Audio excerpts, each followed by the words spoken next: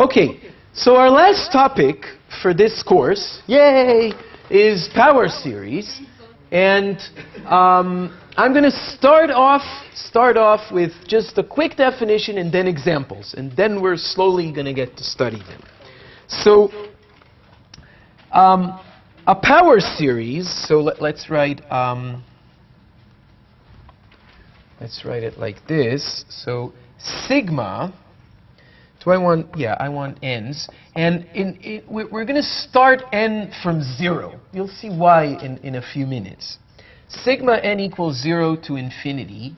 A n, this thing was just a number series, a regular series that we've been discussing so far. But now I'm going to add x to the power n. This thing is called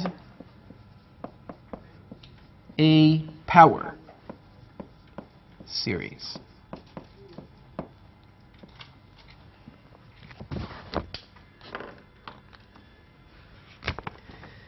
So this is the definition.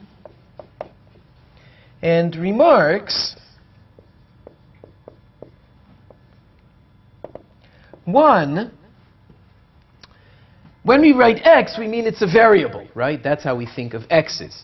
But for every fixed x you put in, for any, let's call it x naught, to emphasize that now it's a fixed number, what do you get? If you put a fixed number here, you get a regular series. We get a regular series or a number series. Those are the ones we've been discussing so far. We'll do examples in just a second. These ANs are called, do you know? They're called the coefficients.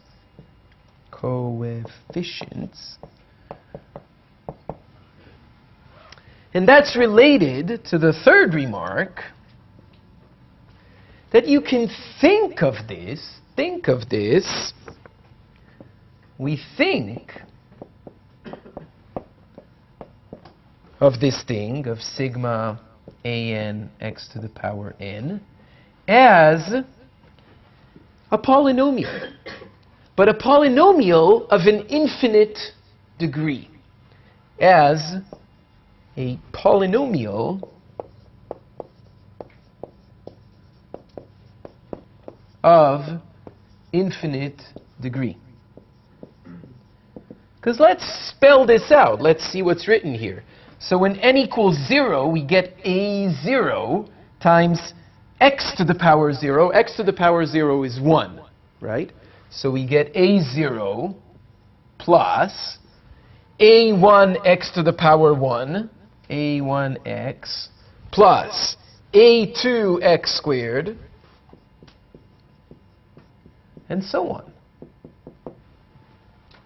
So this is precisely a polynomial. Well, not precisely. It's almost a polynomial. The difference is that a polynomial has a highest power, which determines its degree. And here, there's no highest power. They just go on and on and on. Do you agree? And that's why these ANs are called the coefficients. And this way of thinking is hiding in more than just a way of thinking. It hides some truths about these things, and we'll slowly discover them as we proceed.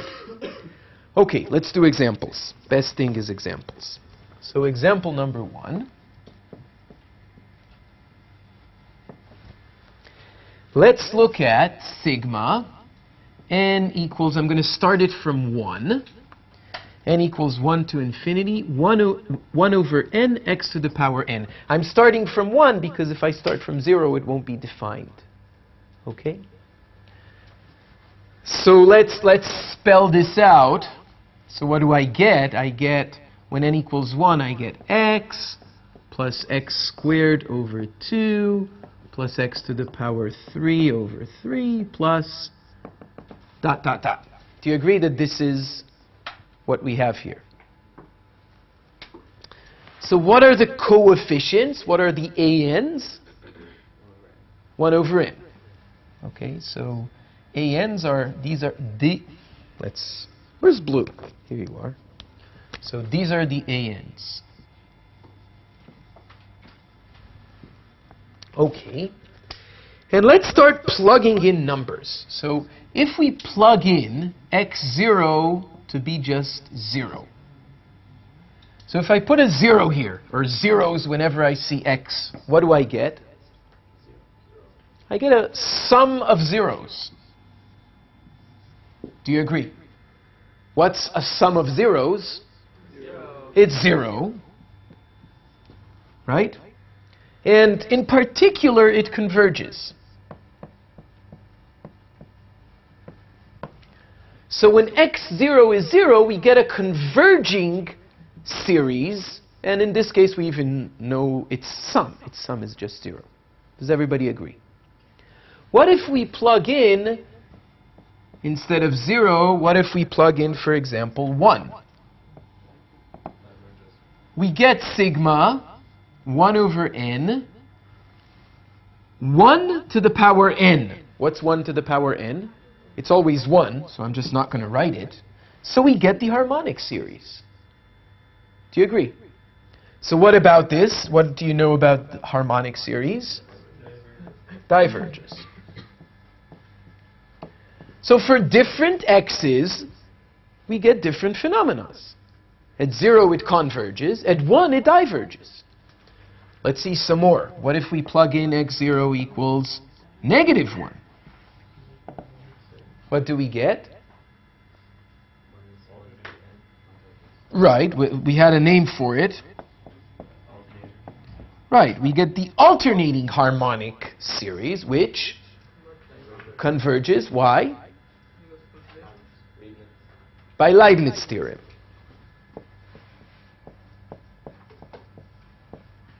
So maybe let's write here diverges, harmonic, converges, Leibniz. Yeah, my blacks are dying out. New one. Okay, let's try something else. How about x0 equals 2? So we get sum 1 over n, and I'm plugging in a 2 here. 2 to the n. What can you say about this? Okay, so if you're going to say diverges, give us a clue to how you got to that. Same for converges. So people here are saying this diverges. I agree, but why? Okay, so I got like 5 different answers, and by stereo, or not, this is not stereo, this is surround, but I picked all of them up, they're all correct. Okay, so you can say, this is 2 to the n over n. You can say the sequence doesn't go to 0. True. You can run the ratio test or the root test on this. True. You can compare it to 1 over n. It's bigger. Diverge. So this diverges by almost any possible test you try to apply to it. Do you agree? Good? Okay, but if that was too fast for you, okay, all I just said now, you should try it. You should get good feeling and good working knowledge for this. Okay, so try applying the root test, the ratio test, the comparison test, showing that this doesn't go to 0. Do all of them. Okay, you should feel really good about this. Okay, what about x0 equals, what else did I try? 1/3. So if I plug in 1/3 here, I get sum 1 over n, that's this thing, times 1/3 to the power n, or n times 3 to the n. Right? What can you say about this thing? Okay, so you're right, it converges.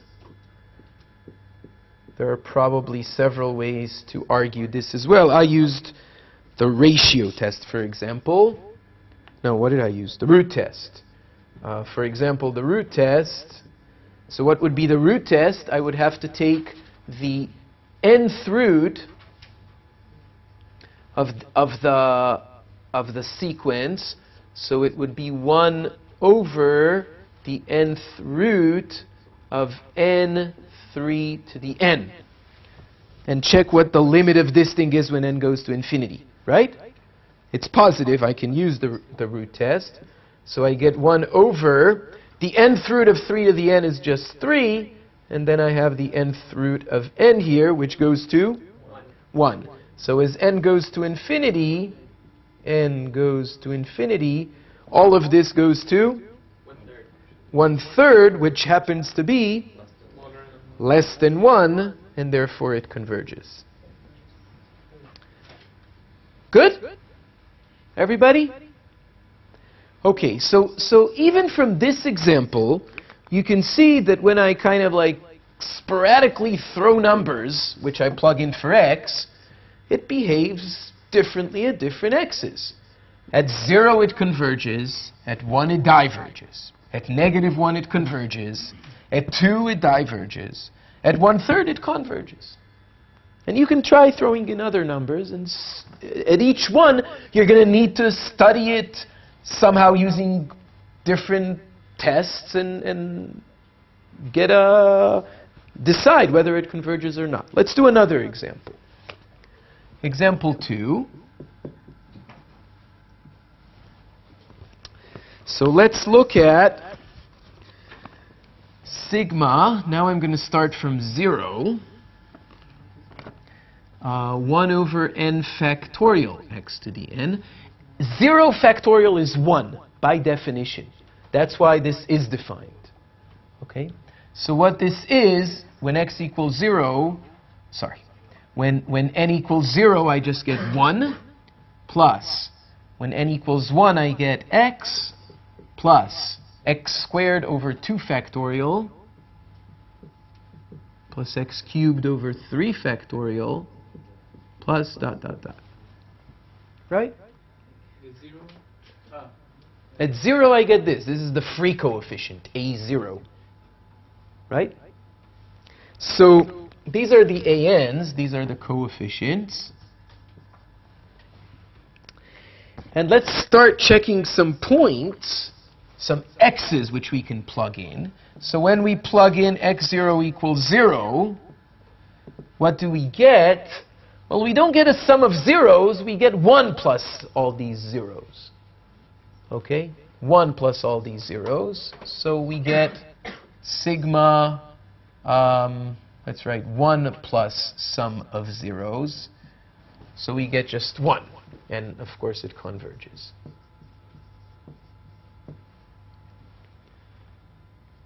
What happens when you plug in x0, any positive number, and since all of them are going to behave the same, I'm just going to not distinguish. Okay, so take any positive number, plug it in here. Remember, now it's a fixed number. So we get sigma x0 to the power n divided by n factorial, where x0 is now a fixed number, a fixed positive number. What would you want to apply to this? Which test? Ratio. Remember, you see factorial? Say ratio. Don't think. Okay? The reason is obvious, right? In the ratio, all these factorials cancel out, precisely. We've seen it a few times, and we're going to see it one more time now. Okay? And that's the only one that's going to do this trick. So x0 is positive, therefore this is a positive series. So let's ratio it. So by ratio test, what do we get? We get x0 to the power n plus 1 divided by n plus 1 factorial. That's a n plus 1 times the reciprocal of an, or divided by an. So I get n factorial divided by x0 to the power n. Right? Cancellations, n factorial and n plus 1 factorial, just leave a poor old n plus 1 in the bottom. And the powers of x0 just leave a x0 on the top. How can we show this is for, like, this cancellations formally? If we write like that, is it okay? It's going to be n plus 1 factorial? Yeah, n factorial and n plus 1 factorial. Yes, yes, I see, but like, if we say this is equal to that directly, is it okay? Yeah. Okay. So what happens when n goes to infinity? Remember, we're applying the ratio test. We want to know what happens when n goes to infinity. Whatever x0 is, it's a fixed number. When n goes to infinity, what does this goes to? 0. No matter what x0 is, which is less than 1. And therefore, this converges. So maybe we should add, okay, by ratio test, it converges. And this is the argument. Do you agree? So this thing converges for any positive x. Good?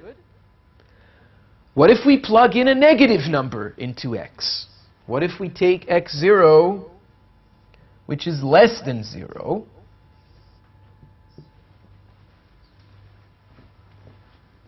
what happens? Very good. So if we take an x0, which is negative, and plug it in, you can think of it as minus x0, where x0 is positive. In absolute value, you'd get precisely this, and it converges, right? So for x0 less than 0, this thing converges absolutely. Do you agree? So sigma x0 to the power n over n factorial converges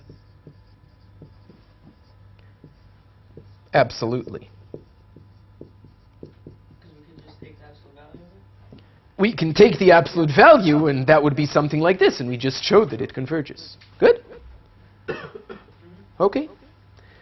So the conclusion is that for example 2, not depending on what x0 is, it always converges. Sorry. No matter what x0 you plug in. Okay?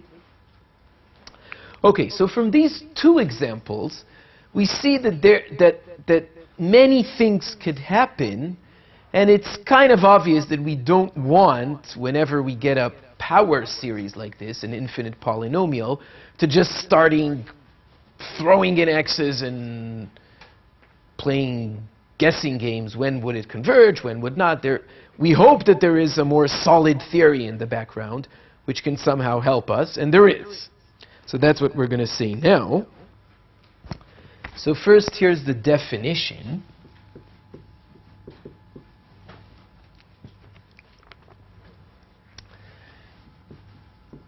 The collection of x's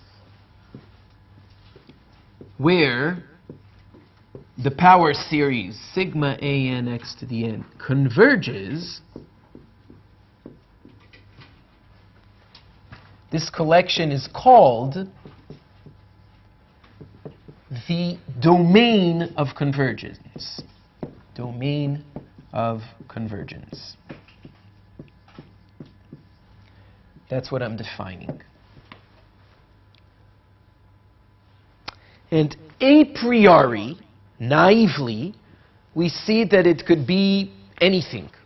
Just, a bunch of numbers where it does converge and a bunch of numbers where it doesn't, and they could be a priori.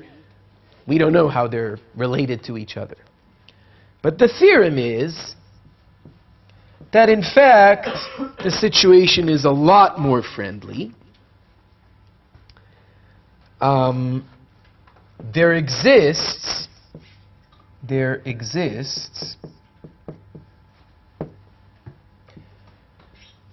I don't want to write, okay. I almost wrote a number r, but it's not necessarily a number because it could be infinity.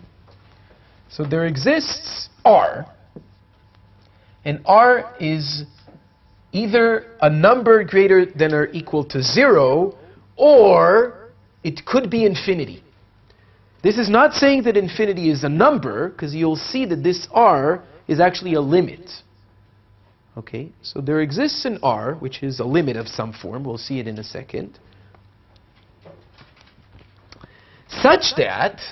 such that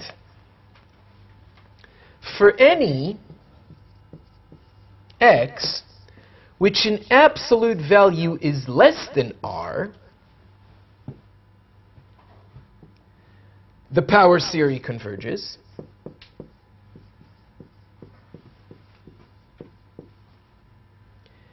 And for any x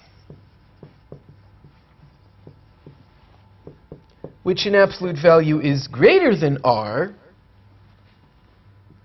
the power series diverges.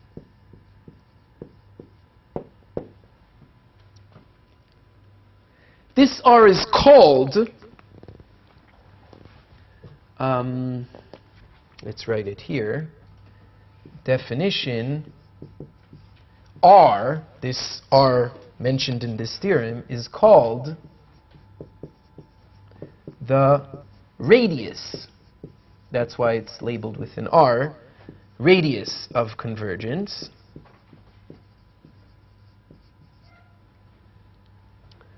That's what I'm defining here. The reason for this word radius, so it's not really obvious why one would call it radius when talking about real valued functions, but if at some point in the future you would encounter what are called complex valued functions, functions not from R to R, but from C to C, the field of complex numbers, then the field of complex numbers, I don't know if you encountered it already, but if you have, it could be thought of as a plane, right? Have you encountered? Have some of you? Okay, so it could be thought of as a plane, and you can do much of this theory carries in some way or another to complex valued functions, and there it in fact is a circle, and there's a radius of convergence. Inside the circle it converges, outside the circle it diverges, and R is really a radius. Okay, but for us it's just almost a number. So the picture you should have in mind, the bottom line from this is that there's a picture hiding here. Wait, let me draw it a second. So the picture is the following. Here, let's draw it here. So here's the x-axis. Here's 0. There's this number r. I want another color. There's this number r. Let's just, for the sake of the picture, assume for a minute that it's not 0 and not infinity. So here's r, and here's minus r. And any x you take, which in absolute value is less than r, this is the same as saying x is between r and minus r, right? That you know well by now. So any x you take in this region, let's color it in blue, any x in this region, any x here,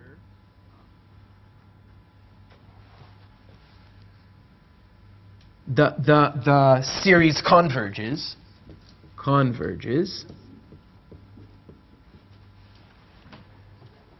And any x outside, it's going to diverge. So if you take any x greater than r, so it's either greater than r or less than minus r, so any x here or here, it diverges.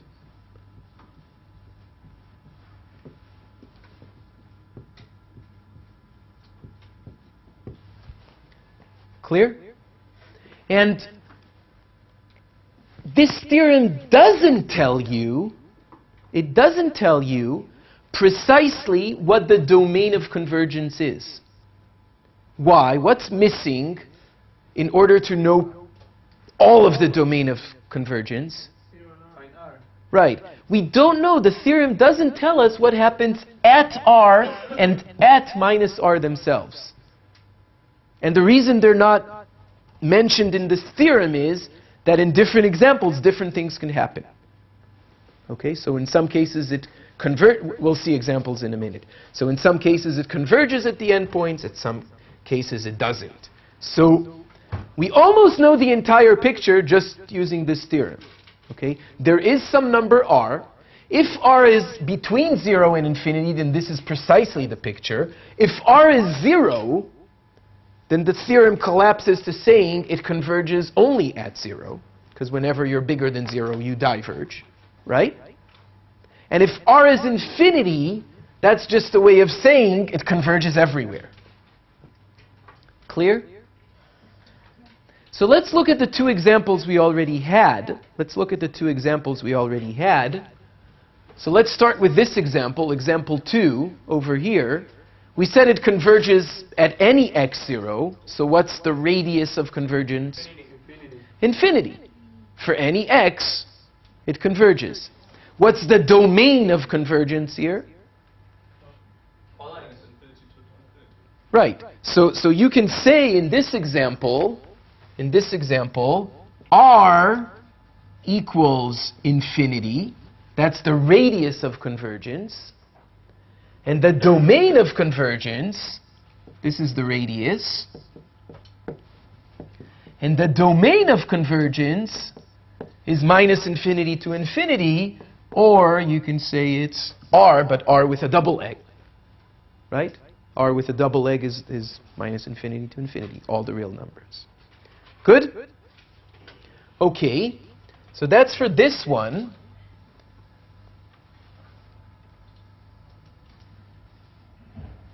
What about the first example that we had here? Well, it's not completely obvious. Right. So here, r equals 1. That's the radius. We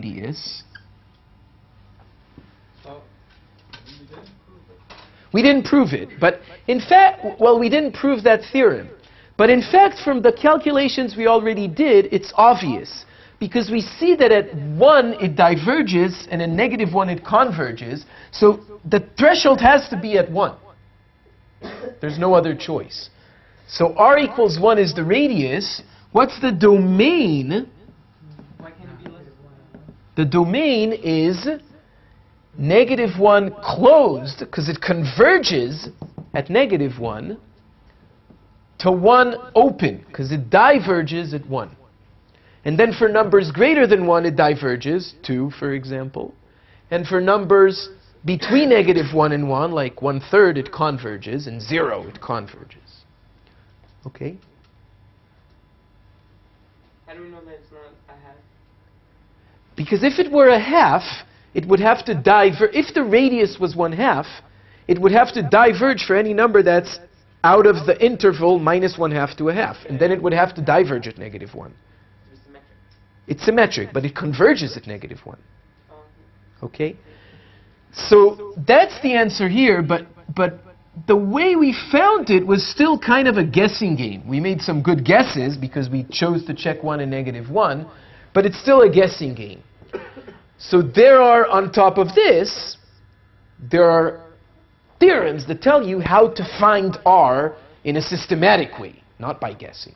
So let's write those down. Any questions until here? Yes? How do we know that there is just that the domain is split into two parts, one divergence and one convergence? Okay, so the question is, why is this the picture?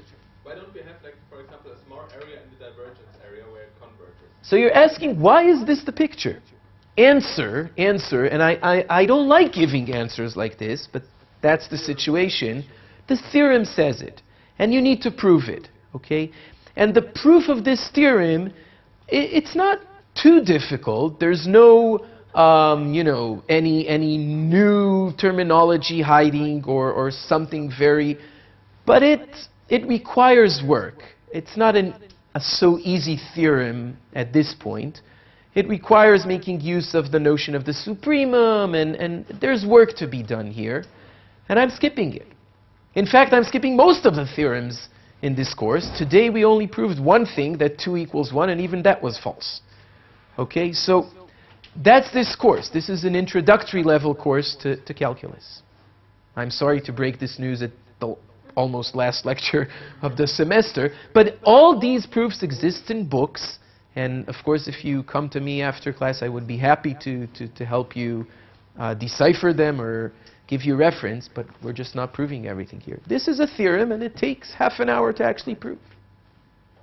Yes? Can you please go over the domain on this one? On this example? Yeah.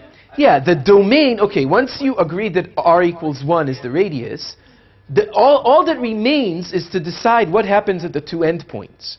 Because the picture is, again on this board, the picture is this. So if r is 1, then you know that it converges between -1 and 1, diverges outside this domain, and you only need to decide what happens at the precise endpoints. And we found, manually, without any theorems, that at -1 it converges, and at 1 it diverges. Those were these two statements. Therefore, at -1 is in the domain. That's why it's a closed bracket here, and it's an open one here. Good? Okay. So let's take this discussion a step further and write some theorems of how we actually find R itself. How do we find what is R?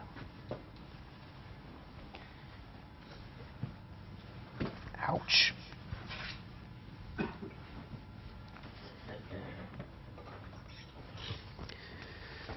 Okay. So there are actually two theorems. So, question. How do we find R? Answer. Two theorems. So I'm going to write the formulas here, but these are actually theorems, and they require proof, and maybe I want to prove on that. We don't have time. This is unfortunate. I would love to prove everything. Okay, so the first theorem is the following. R equals 1 over the limit of the nth root of the absolute value of the coefficients.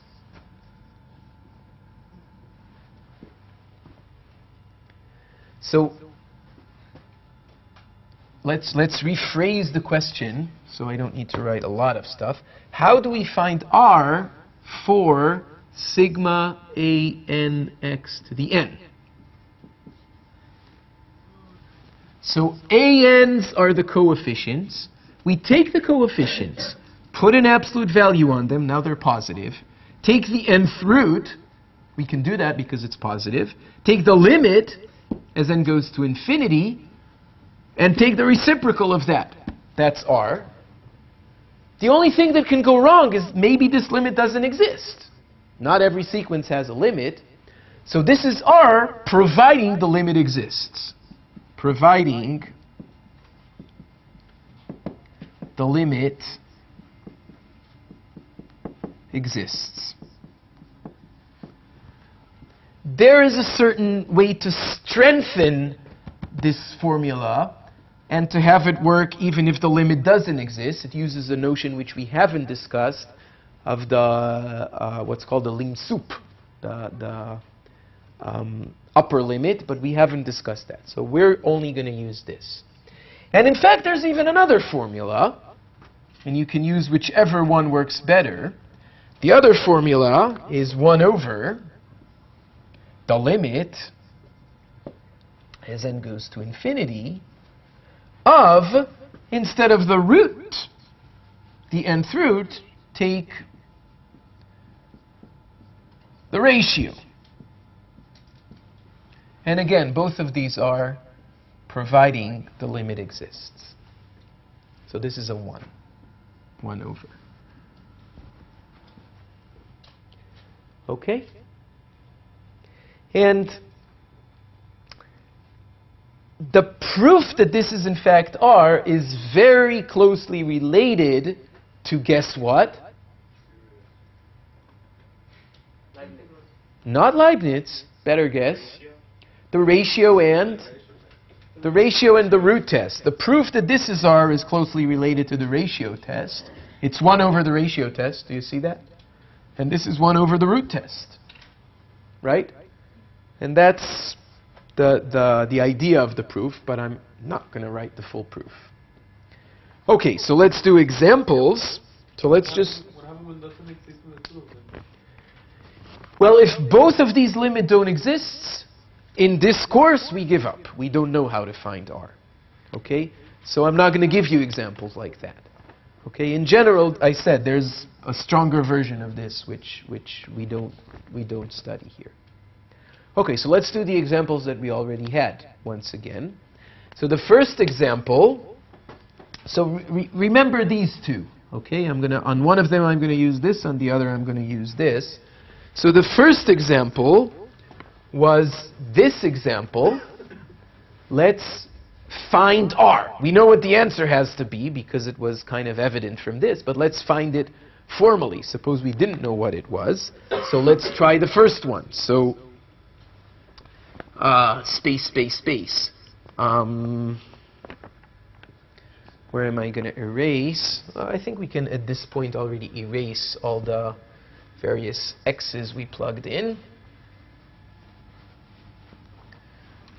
That would give us enough space to work on.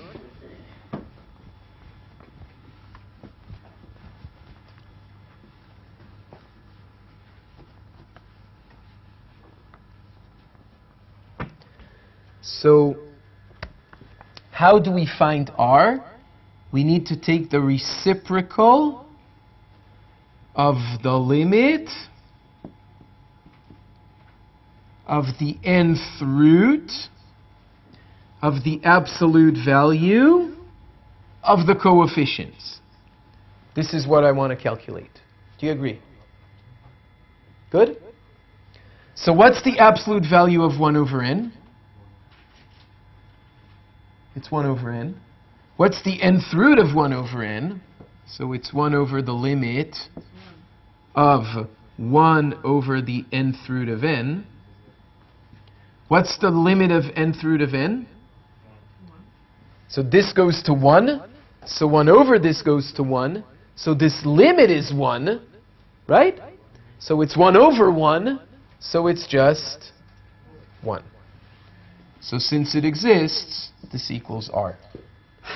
Good? Did everybody follow? Okay, let's do... I'll erase this and we can do the second example.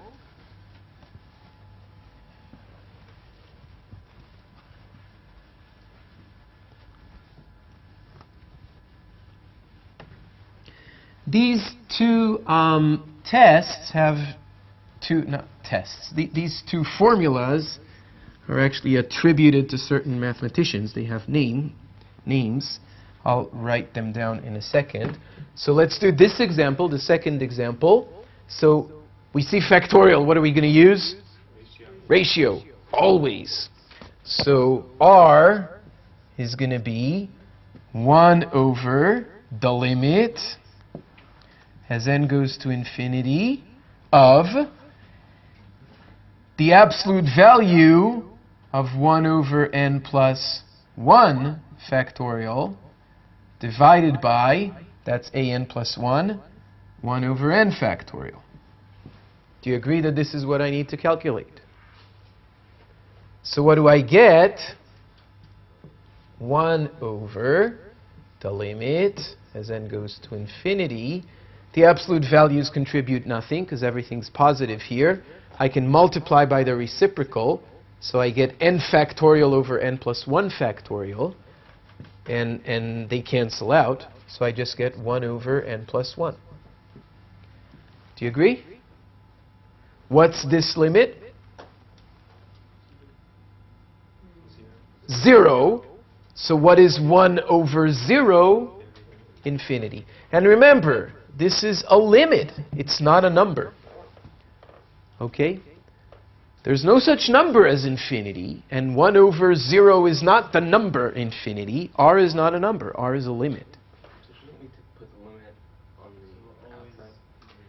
You can put the limit on the outside. It would be the same thing. It's just a different way of writing it. Okay? I agree that it would actually look better in terms of saying, I agree. I should have done that. That would look more kosher. Okay.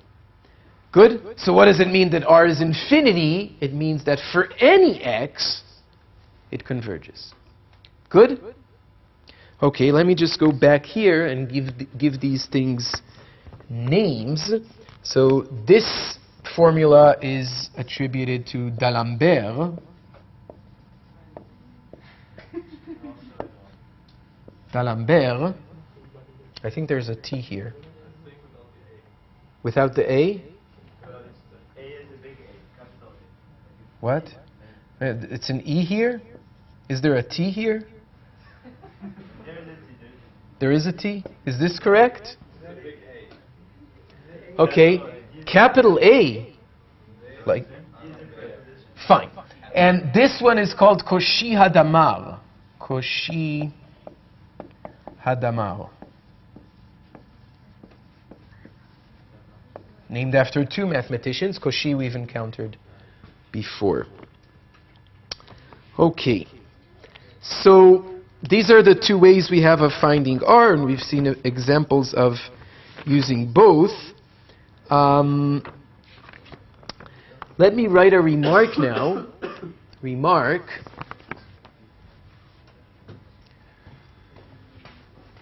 What do I want to erase? Yeah, let's erase all of this. So apparently with this it erases better. Why not use it?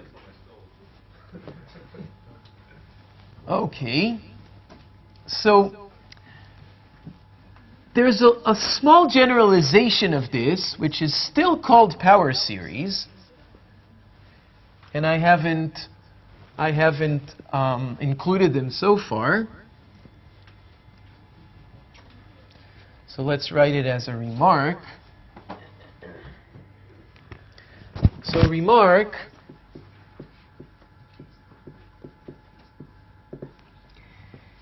sigma n equals 0 to infinity. A n, so far it looks the same as previously, but even if we write x minus some constant c to the power n, is also a power series.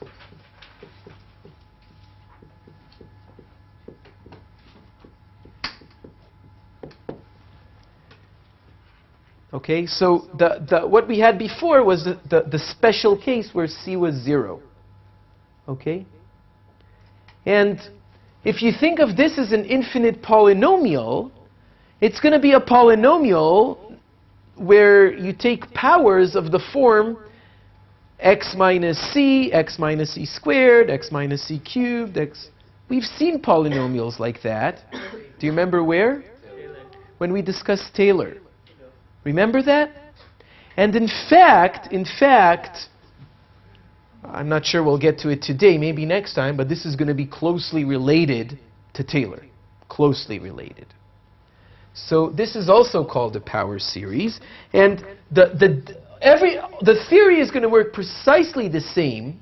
Everything is going to carry to this general case, but the only difference is going to be that in this picture here, the center, it's going to be symmetric, not about 0, but about c.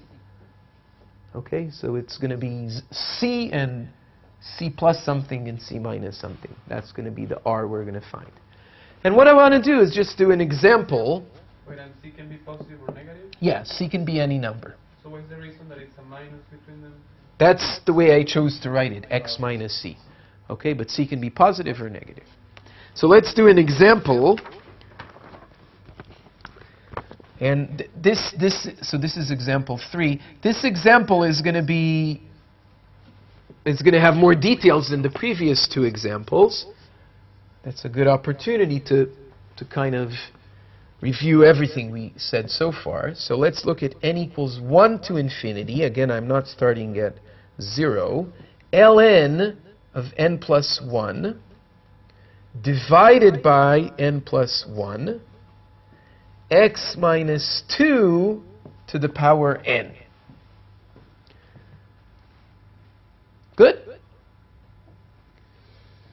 So all these are the coefficients, so that even the coefficients here are a bit more involved.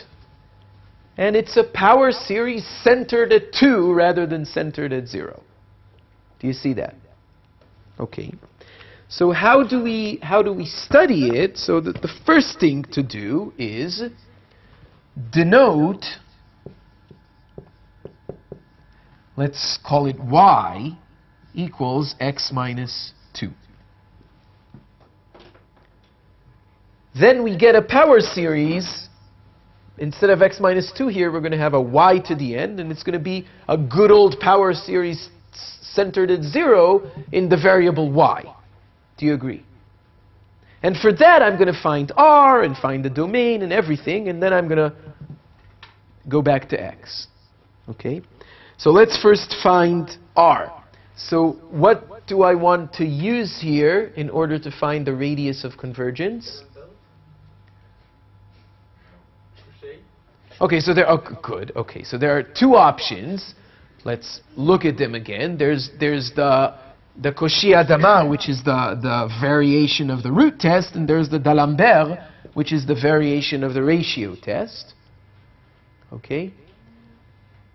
I think it's kind of obvious here that you'd rather try a ratio argument than a root argument. The nth root of ln of something, blah.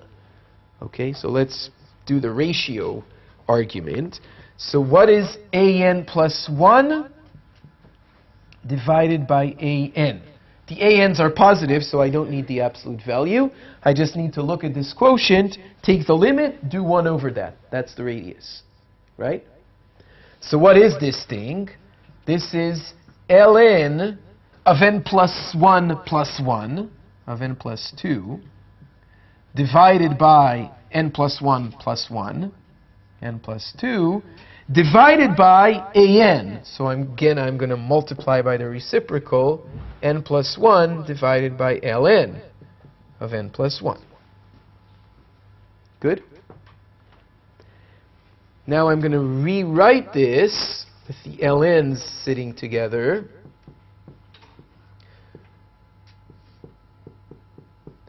And this n plus 1 over n plus 2, I'll right away make the next step and divide top and bottom by n.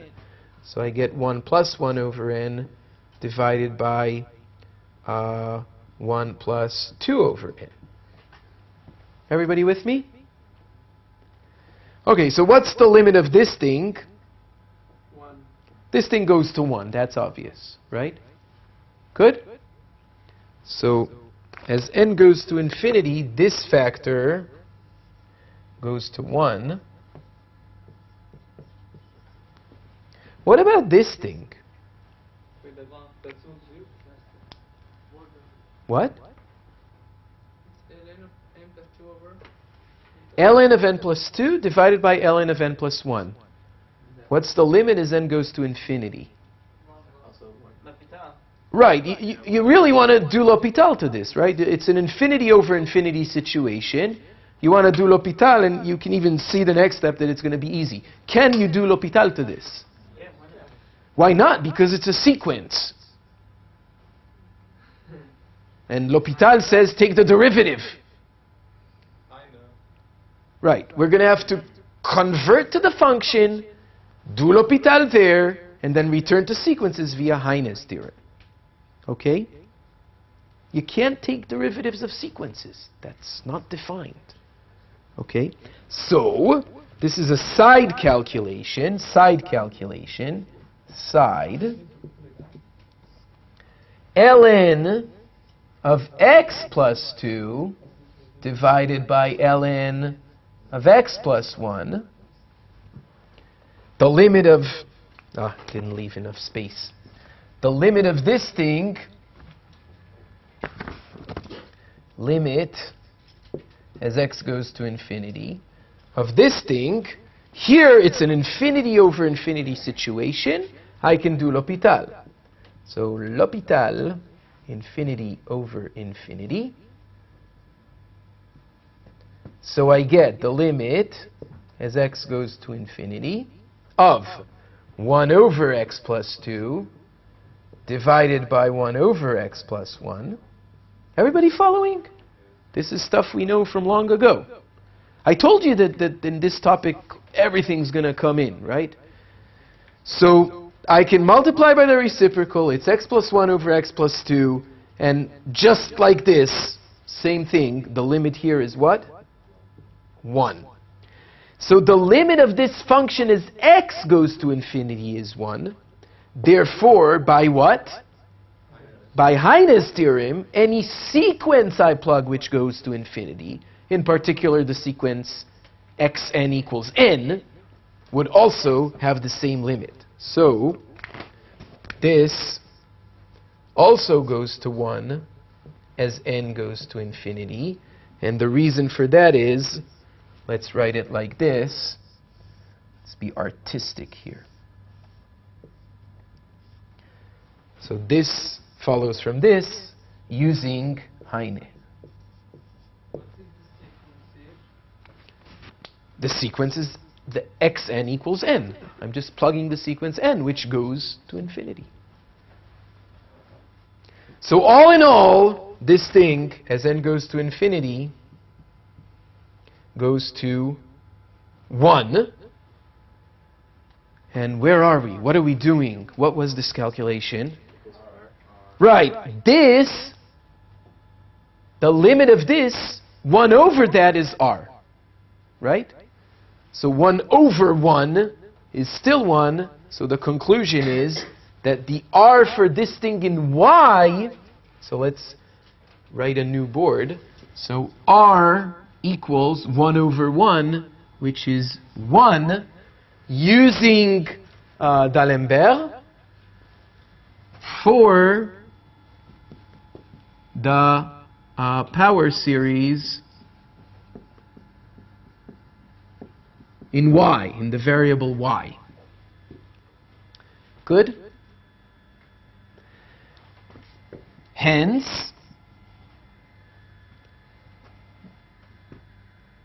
the power series in y, in the variable y, in y, converges for, so let's write it this way. So,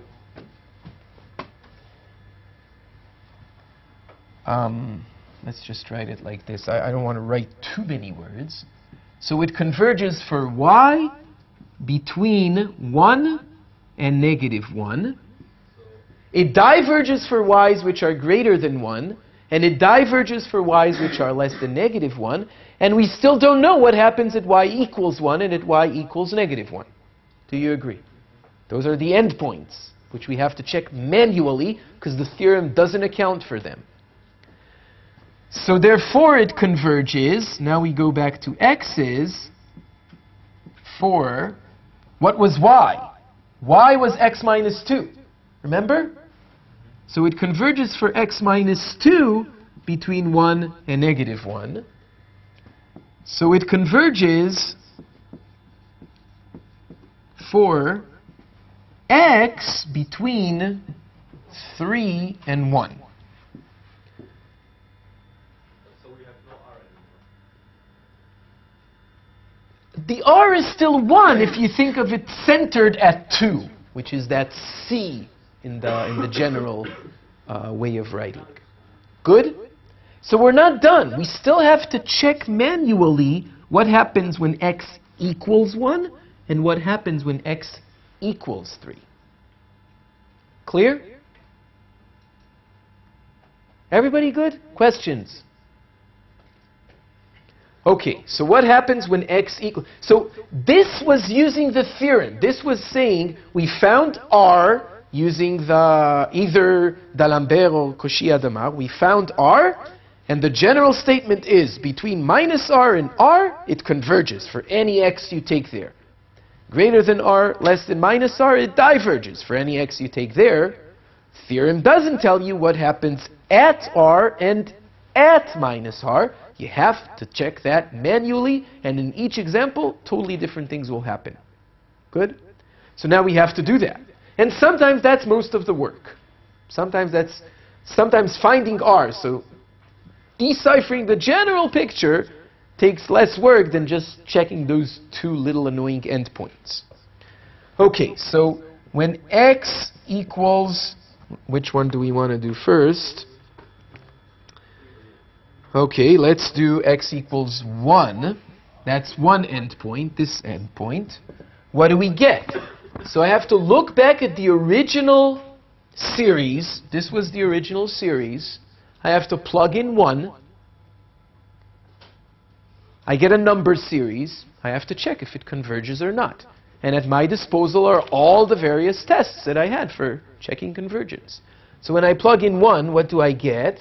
1 minus 2, negative 1 to the power n, calls for what? For Leibniz. Smells like Leibniz. So let's write what we get. So we get sigma n equals 1 to infinity ln of n plus 1 divided by n plus 1 times negative 1 to the power n. That's what we get when we plug in x equals 1. Okay? In order for this to be Leibniz, what do we need to show? That what is monotone decreasing?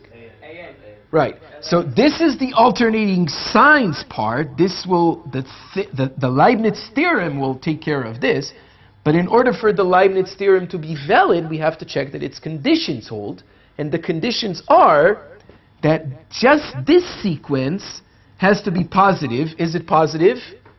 Yeah, that's obvious, right? It has to be monotone decreasing, and its limit has to be 0. That's not obvious. Do you agree? Okay. So, how do we check that the limit of ln of n plus 1 divided by n plus 1, we need to show that the limit as n goes to infinity, we need to show that this limit is 0. Right. Again, it's an infinity over infinity situation. It's really calling for L'Hopital, but we can't L'Hopital a sequence. We need to take the function, do L'Hopital, and plug in the sequence using Heine. I really don't have difficulty understanding take the function of the sequence. It's not take the function of the sequence. It's a bit more complicated. It's take a function for which when you plug in a sequence, you would get this. Okay? That was Heine's theorem. Heine's theorem we discussed at length, because we're using it all the time. The point is, I want to do L'Hopital. I can't. I can't take derivatives of sequences. There's no such thing. Okay? So what I do here, again, is I look at the function ln of x plus 1 over x plus 1. There, and take x to infinity. There I can do L'Hopital. I'm not going to write it again, so I'm just going to write here, use function plus L'Hopital plus Heine. Okay, the details are just like before. So when you take the function with x's, you can do L'Hopital. You get 1 over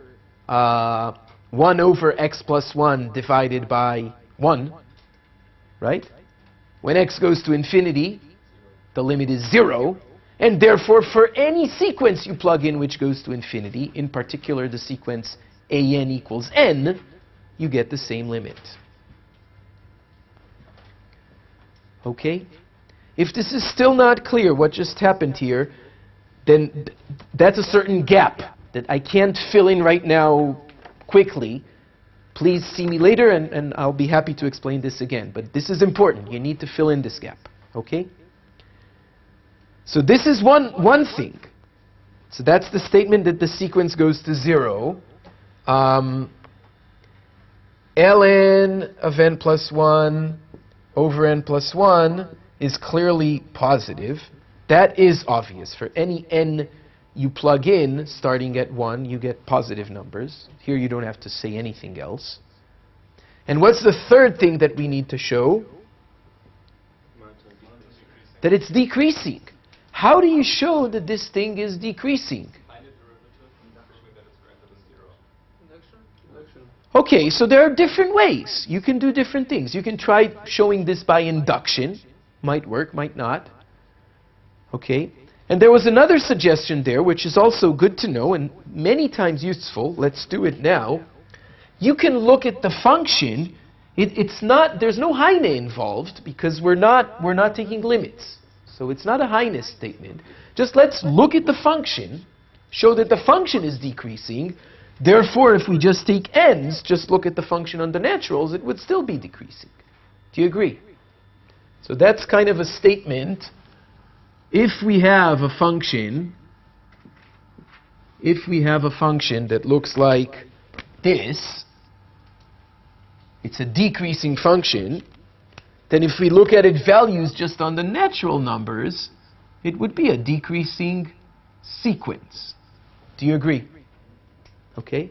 So ln of n plus 1 divided by n plus 1 is decreasing since ln of x plus 1 divided by x plus 1 is decreasing as a function. First, before proving this, do you agree to this statement? How do we know that it's decreasing? Before we prove that, do you agree to this statement? That if this is a decreasing function, then when we plug in n's, this is a decreasing sequence. Do you agree just to this statement? Everybody? And there's no Heine here. It's not a question of limits. It's just, if a function is decreasing and you look at its value only on naturals, it would be a decreasing sequence. Good? And the suggestion we got here from the audience was, in order to prove that this is a decreasing function, how do you prove a function is decreasing? Take the derivative, show the derivative is negative. Right? Remember that? I told you everything is coming in today. This is a good today and next time, last time, it's going to be a good review of almost everything we did. So in order to show that this is a decreasing function, we need to take its derivative and show that the derivative is negative. So let's quickly do that. What can we erase? Let's erase this.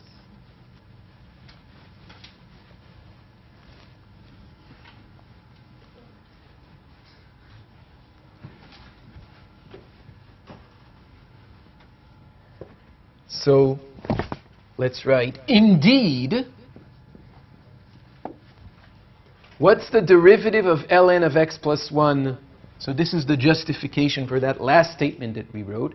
What's the derivative of ln of x plus 1 over x plus 1? Okay, let's write f of x equals ln of x plus 1 over x plus 1. Indeed, if this is f of x, then what is f prime of x? Note that we're now doing the derivative of a quotient. Not l'hôpital, not derivative of top and derivative of bottom, the quotient rule. So it's the derivative of the top, 1 over x plus 1, Times x plus 1. times the bottom untouched, x plus 1, minus the derivative of the bottom, which is just 1, times the top untouched, divided by the bottom squared. This was quotient rule, right? Okay, this is just a fancy way of writing 1. So we get 1 minus ln of x plus 1 divided by x plus 1 squared. Do you agree? And the denominator is always positive because it's squared.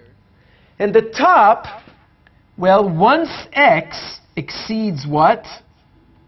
Ln of 1. No, e minus 1 minus 1 something. Right. Once x exceeds something, that's mature.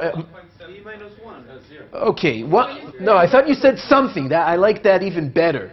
It doesn't really matter where, but from a certain x onwards, 1 minus ln of x is going to be negative. So this is less than 0 from a certain x.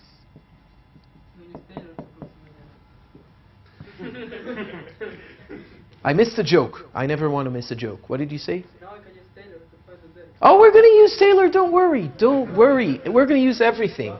Where are the snakes? Right? You should ask, where are the snakes? We didn't do integrals yet. Everything. Everything's going to... This is the grand finale of this course. Well, it's going to be next time. Okay, so this is less than 0. The derivative is less than 0 from a certain x. Therefore, the function is decreasing. Okay? From a certain x, so therefore the sequence is decreasing from a certain n. That doesn't matter if at the beginning it's still positive. So all this argument says, so all of this was in a side note, and that was justification for this. So we showed the 3 conditions for Leibniz. The limit of the sequence is 0, it's a positive sequence, and it's a decreasing sequence. Therefore, this thing converges by Leibniz. And it took some work. Okay? Are we done? Now we need to check 3. Okay, so you can see the devil's in the details. It's okay. So now we need to check the point 3. So checking the point 3 is going to this board and plugging in a 3 into here. So you get 3 minus 2, which is 1. 1 to the n is 1. So you just get this sequence. Let's write that. So for x equals 3, we get sigma ln of n plus 1 over n plus 1. What can you say about this? Diverges, I agree. Why? Comparison to what? Good. So ln of n plus 1 over n plus 1, good, very good, is greater than 1 over n plus 1 once ln of n plus 1 exceeds 1. So from a certain n onwards, what, 2 or 3? Or, do you agree? Yep. And this is positive. Sigma 1 over n plus 1 diverges. It's a shift of 1 over n. You can do the limit comparison test here, or you cannot write anything. It's too obvious. Therefore, by the comparison test,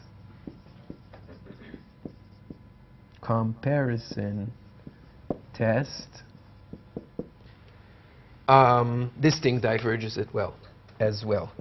Diverges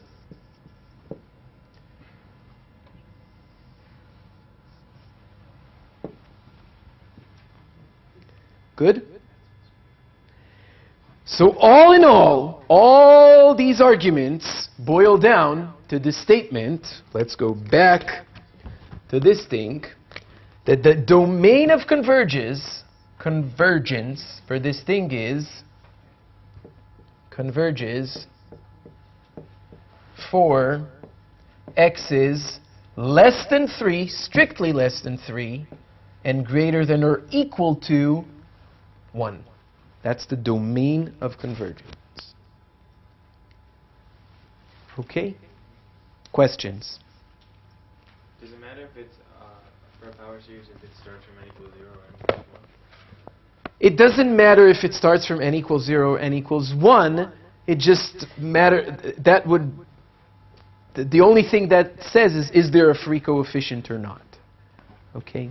That's the only thing that it determines. Okay, so this example, even in this short example, we used a lot of things, right? We used theorems about functions and derivatives and L'Hopital and passing from functions to sequences using Heine, and we used Leibniz and the comparison test, and a lot of things go inside just doing an example like this. And there's more to it next time. So next time we're gonna, everything we did so far was, somebody gives us a power series All we said so far, really not a lot, was where does it converge and where does it diverge, for which x's. Okay, it's a solid theory, but that's not saying too much. What we're going to do next time is say how we use these power series, what is their use, and what we're going to see is that they generalize Taylor polynomials. These are called Taylor series, and we'll see why. Okay? And we'll see how to find them for specific functions, and how to generate them from specific functions and backwards, and so on.